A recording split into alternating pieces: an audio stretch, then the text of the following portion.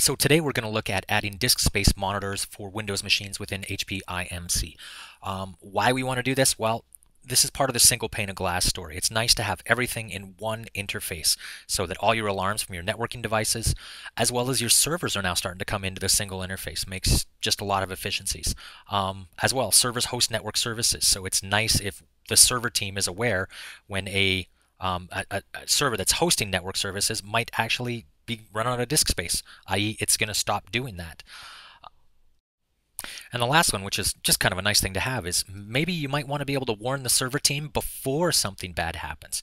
So hopefully the server team also has their monitoring tools in place, whether that's an HP SIM or Microsoft System Center. All those are great, but it's really nice to be able to have two people looking at it, right? Hopefully we'll be able to proactively make sure that we can fix these things before bad things happen. So let's take a look. So here we are on the IMC homepage. We're going to go up to the right-hand corner and go look at the query button, and we're going to go find the Windows server that we set up for SNMP monitoring in the last video. So 10.101.0.205, click go.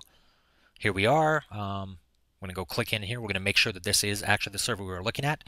We can see that, yes, definitely this is a Windows server. SNMP is turned on. It's also on virtual device, so we know it's running as a VM guest. Now we're going to go over to monitoring settings underneath performance management. So we're going to click on add monitor button. And then first thing we're going to do is select the index that we want to monitor. So we're going to click the add button. We're going to go down to system others. Here we go. We're going to expand that, and we're going to go down to server storage usage. Okay? Scroll down to the bottom and click OK. So we're now going to select the device that we want to look at. So device view, and first we're going to look in servers, but of course it's not here because this is a virtual server, so it's in the virtual settings. I'm going to click on the device series here a couple times so we get the one box up at the top. There we are, Windows Server 10.101.205, good to go.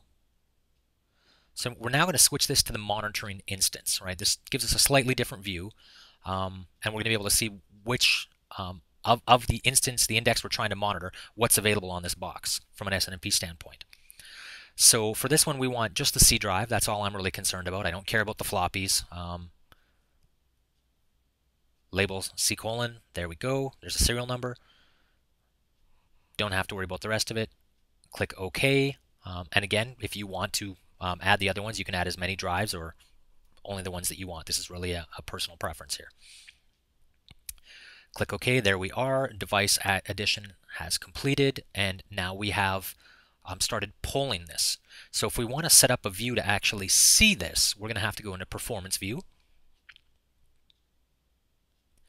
and click on Add.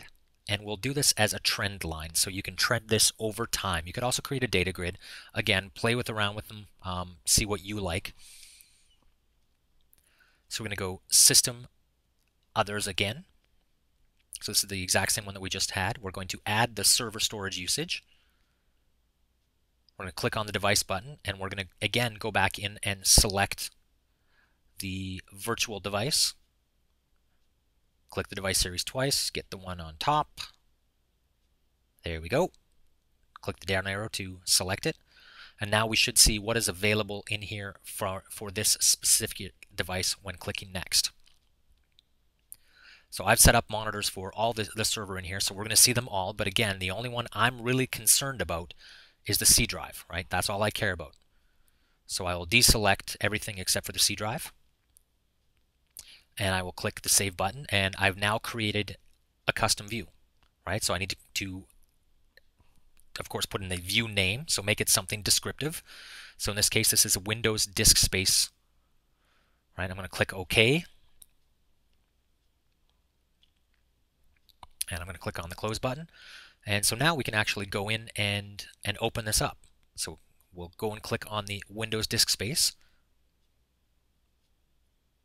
But of course, there's no data yet. So this is going to require the system to wait until it started to populate with data. So while that's going on, let's go over and set up some thresholds. I'd actually like to be warned if if my disk space starts getting exceeded. So we're going to go back into monitoring settings. And again, we're going to click on this query button here, and we're going to search for the 10.101.205. We could use the advanced view and look for everything within a specific performance view as well. There are some options here. But again, I know which one I'm looking at. So 10.1.205, click on the instances button, and now I can see all the instances that are available in here. So I'm going to look for that storage C:. I'm going to go over here on the right and click on the modify index.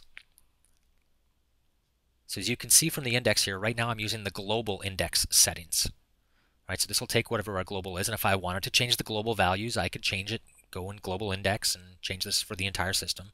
But right now I want to do this just for one particular instance. So I'm going to enable the threshold, and I'm going to say that if it is greater than 80%, and for my high watermark, I'm going to go greater than 90%, I'm going to create a minor or a major alarm. Right? So now I will get alarms if I pass those. And of course I can change the polling interval. So by default will be 5 minutes or 300 seconds. I don't think disk space is going to change that much, so maybe I'll pull this on every 600 minutes, right? Every 10 minutes, 600 seconds. Right? Maybe I want to do this at 10 minutes or hourly intervals, really up to your discretion at this point. So now that I have changed that, going forward, I'll be getting an alarm if I exceed disk space. Right, this is always a good thing to do on your NMS anyways, because things like flow data, things like that start to fill up the drives. It's always good to be warned before that happens. So now that we've waited a little bit of time, I'm going to go in here and click on the refresh button. And there we are.